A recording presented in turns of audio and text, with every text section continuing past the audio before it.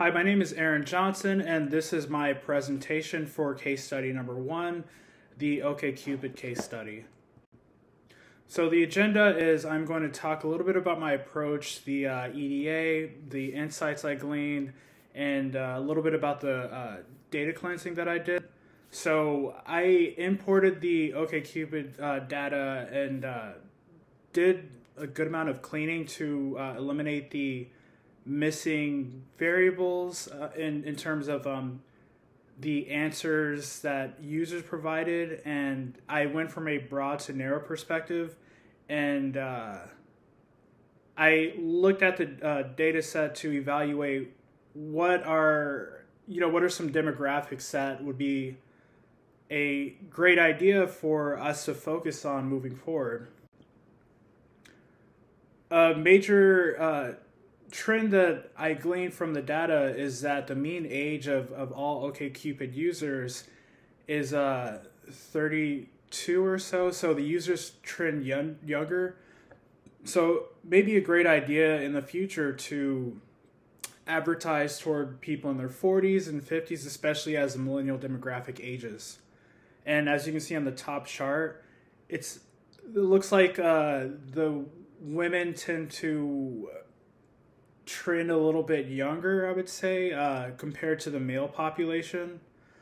But interestingly enough, overall, there are far more men on the site than there are women. So it's also an excellent idea to advertise more to women to encourage them to join the site, meet some, men or women, whatever they're interested in, and have a lot less of a skew in terms of potential dating pool on the website.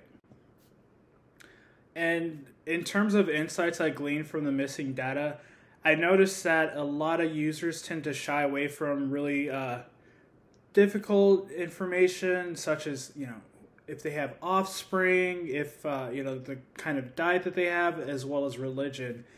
It may be a possibility that there is a slight taboo against members that do have offspring, or it may also be the fact that the user base trends younger. So we have a lot of people that are college age, a lot of people that may not necessarily have kids at home, but it's a great idea to encourage users to input this information truthfully and accurately. So, people, they go on successful dates, these turn into long-term relationships, and they turn into success stories that will encourage more users to join the site. I also did a little bit of analysis on gender versus sexual orientation on the site. There's a large demographic of gay males. It's actually much larger than the gay demographic in the female population. So this reflects a trend of gay men being very attracted to the site. So I think it'd be a great idea to advertise for the LGBTQIA community. Build up that rapport with them. Encourage them to join the site. Make sure that everyone feels like this is an inclusive space to meet other people, and it just makes everyone a lot more happy with the site. It makes people more likely to join for a paying membership, and it makes for a much more inclusive space. Inclusivity is very much in right now.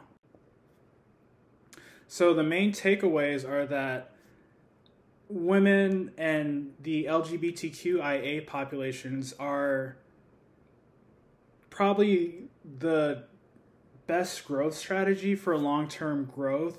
Definitely targeting, the urban demographic, people that are, very forward-thinking, people that are very ahead of trends.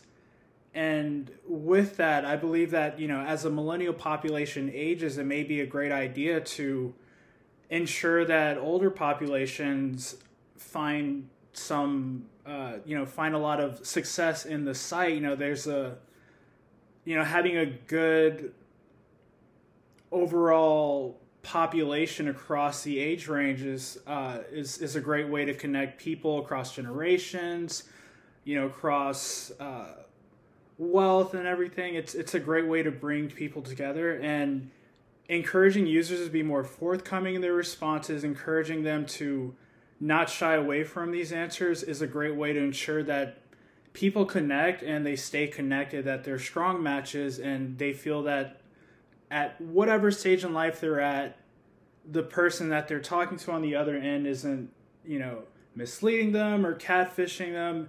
They get a full picture of, what they're buying into essentially when they connect with someone on OkCupid. And that is my presentation. Thank you.